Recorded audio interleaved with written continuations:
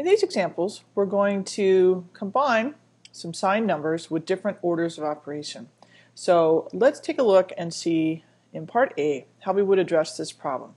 This looks very confusing with the signed numbers and the fractions and all of that. So what I'm going to do is take this first part, because it's negative 10 times 1/5 times 8, which is really negative 10 times 1 times 8 all over 5. And then I can subtract 3 from that result. So negative 10 times 1 times 8 is negative 80.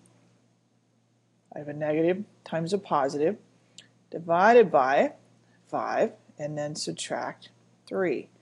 So I'm still working with this fraction, which is really division.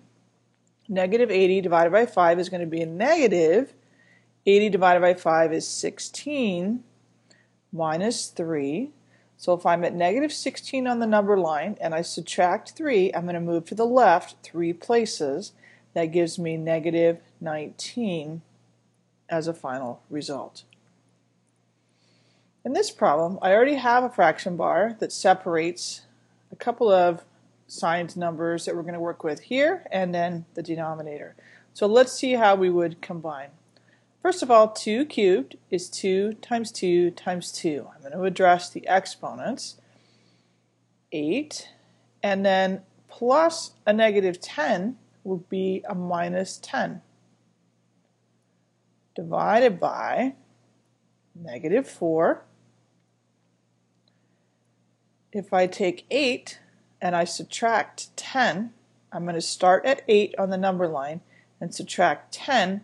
That's going to give me a negative 2. I'm still dividing by negative 4.